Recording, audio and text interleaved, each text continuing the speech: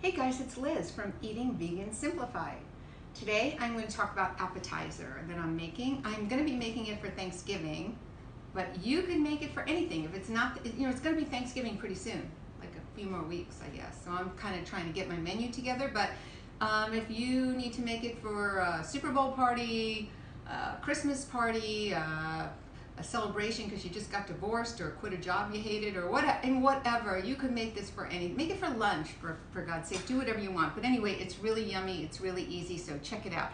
So what I've done is I have steamed some little potatoes, and I've already kind of scooped some out. I'm going to do one or two on camera so you can see, but look, all I'm doing is I'm just scooping out some of the inside of this potato. It's not real difficult, so this is what I'm doing. And what should you do with that potato that you scooped out? Eat it. I'd say you should eat it or use it in a recipe or something, whatever you want to do with it. Make I don't know, just throw it in something else you're making. I have a pile of them over there. I don't know what I'm doing with it, but I'm going to do something. Make a mashed potatoes, potato salad, whatever. Okay. You get the idea. So that's not real difficult. Of course, it is cooked potato. It would be difficult if it wasn't cooked. So what I'm going to do is I'm going to stuff these. So first I have a 15-ounce can of chickpea. You notice I am putting it in the food processor. And then I have some garlic. This is 2 cloves of garlic. And I have some water, 2 tablespoons of water.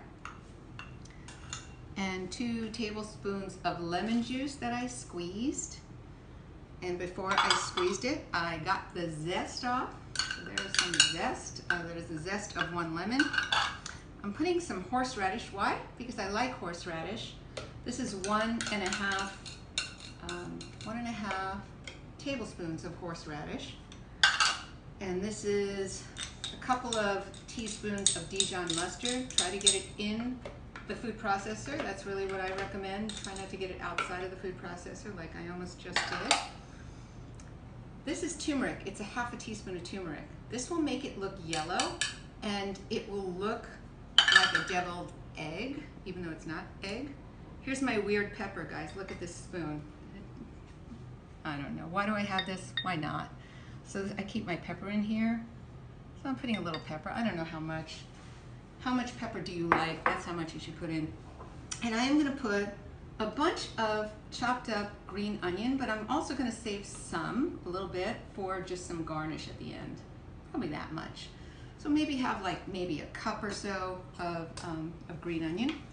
Okay, so let's get this going.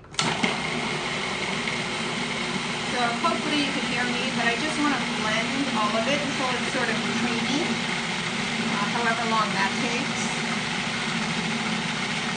I recently watched a video of a guy, and every time he turned on his blender, he did a dance. I considered that for a few minutes, but I don't think so. He kind of did this slow, dance. It was kind of cool. But that's his thing. I don't want to take that from him. I just admired it. It made it interesting. I was hoping he would turn on the food processor so I could watch him dance with me. Okay. Creamy. You want to have a look in here so you could see what that looks like. It looks creamy. Okay. So now what I'm going to do is I'm going to take some of this on a spoon and put it in. And it's kind of look like a deviled egg. See, we all know it's not a deviled egg. Let me get something to put it on, like serve it on. Maybe flamingos. Flamingos. Okay, so let's do this. I'll move this out of the way a little bit so you could see. And then put just like a pinch of paprika and some green onion. Don't go crazy. You don't want to overwhelm people. But doesn't that look nice? Can you picture a whole platter of those? And this was really very easy. I mean, granted, I did cook the potatoes. So I bought these little potatoes. That's really the only thing I cooked here. I bought these little potatoes and then I just steamed them for 20 minutes in like a steamer. But maybe you have another way that you like to cook them. That's okay too. I did that, and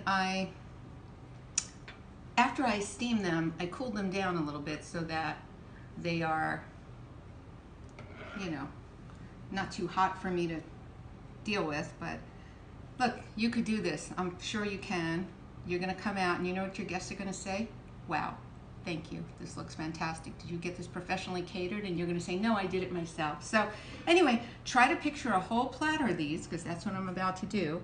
But there you go. I hope you try it and like it and enjoy. Don't forget to subscribe, okay? That's very important because I don't want you to miss out. I'm gonna be making more appetizers in my next video.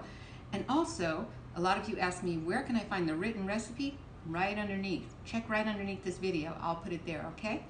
Happy cooking, everyone.